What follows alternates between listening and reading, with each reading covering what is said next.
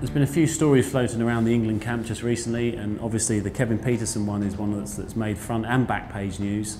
The medical side of things would suggest that Andy Flower and Andrew Strauss weren't happy with KP going home. There was rumours of the fact that he could have got through the last couple of weeks with a couple of painkillers because there's only 2 or 3 games to play, and could have toughed it out and got through the rest of this World Cup and then had his operation done. But that for some reason wasn't the option that Kev took. He decided to fly home and get his injuries sorted out, which is fine. It's his prerogative and it's his career and his future. But to then, I suppose, be pictured coming out of nightclubs and stuff late in the evening probably wouldn't have done his reputation much good within the side. So there may be an area there for people to read something into that might not be the case. But it's clearly affected England's chances in this World Cup because he's a world-class player.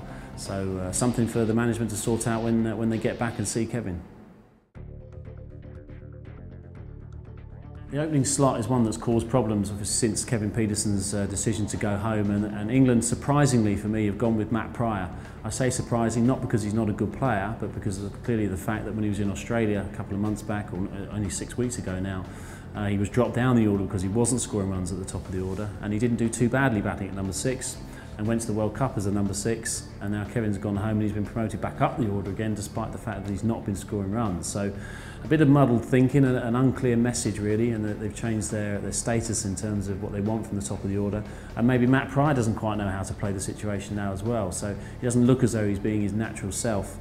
The wickets are obviously different as well, and for me, Ian Bell would have been a much better option. I can understand them wanting to keep the solidity of numbers 3, 4 and 5 in there, but Bell's the one in form, Bell's the one that can play all the shots, has got the range of strokes, and Matt Pryor to me isn't the right option to do that job, purely from the fact that the message that they must be giving him, the England boys, is we don't know where to bat you, so you're just in the team and you'll have to bat somewhere because you've got to play anyway. So unclear message, and Ian Bell would have been the man for me.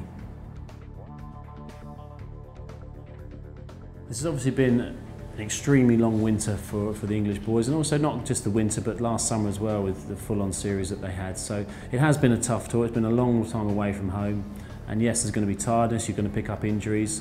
Another factor is going to be the fact that England haven't had any success against the associate members sides that they played and they've lost to. So therefore the opportunity to rest a couple of players and play the likes of Luke Wright and James Treadwell, they haven't had that opportunity yet because England have had to win every single game that they played in. So yes, there have been injuries, yes there has been loss of form and loss of confidence, and I do believe that these tours that they go on are too long nowadays. To have a World Cup for 6-7 weeks this one's going to be is crazy after a long Ashes winter. 7 one-day internationals, 2 2020s against Australia as well. I see there's been a statement from the ICC to say that England won't play any more 7 one-day international series, it's only going to be 5. Well, that's only 2 days less cricket, so it's not really a massive cutback. So there's lots of things to be looking at, but England boys should be tired, yes, because they're putting their heart and soul into every game. But from the other hand, you can understand the perspective from the supporters who say they only play once or twice a week. So it's a balancing act, but the tiredness has definitely been a factor.